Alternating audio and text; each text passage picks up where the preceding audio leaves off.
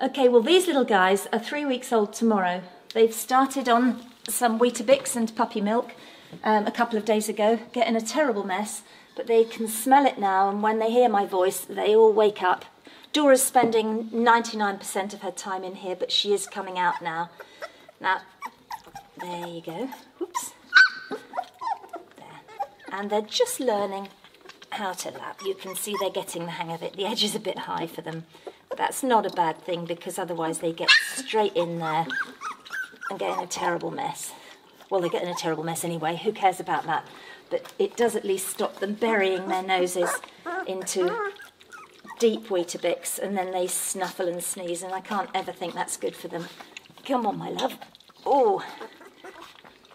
But you can see they're ready to lap, and the thing is, they're such big fat puppies that are getting so much milk from Dora. Of course they are hungry and they like it, but they're not so demanding. Which is sort of easier for me, really. Come on, out you come. You haven't smelt it, have you? There. There. Oopsie daisy. There. What a great sound that is.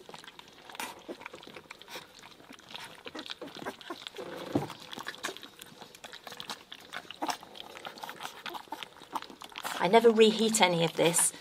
This is only one weetabix. They'll have this, they'll probably have double at lunchtime, because this is the first time they've eaten as well as this, actually. You see, they learn so quickly, bless them. There you are. Oops, whoops. We'll tip the dish up as it goes down. So this is a little girl. This is a boy, I think. Come on, you didn't have very much. Yes, there's one of the little boys. He's a gorgeous puppy. This, come on, my darling. It's a little girl. There you go. There. Well done. And this is the other little boy. So you've got the two boys are over the back there. This little dark one. I'll lift him in a minute. There. There's not noticeably a shy one or a pushy one at the moment. You know, that sort of starts to show more when they become more active, and then you suddenly notice that one of them is perhaps just hanging back slightly. At the moment when they're in the dog bed, they're really all level pegging. Come on, over you come. Wee, over here. There. Come on.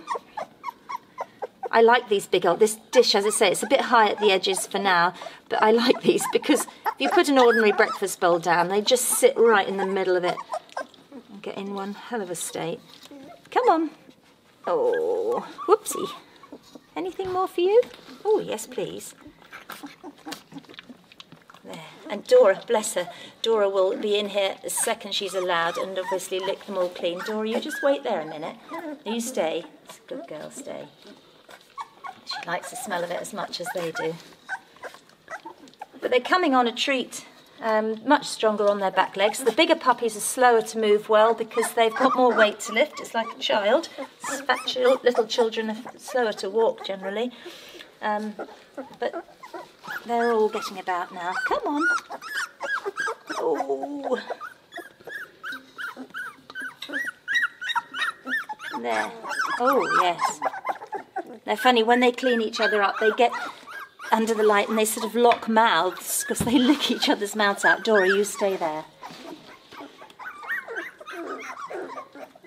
There you go. It does look as if I've been terribly mean with the food, but they only eat a tiny amount. Much better for me to come in here 3 times a day and they just have a tiny amount rather than any one of them just is allowed and able. Dora, wait to pig out, and then they can get a tummy ache and they sort of go into almost a coma state with a little fat, hard tummy because they've eaten too much. Right, we'll be back in here at lunchtime.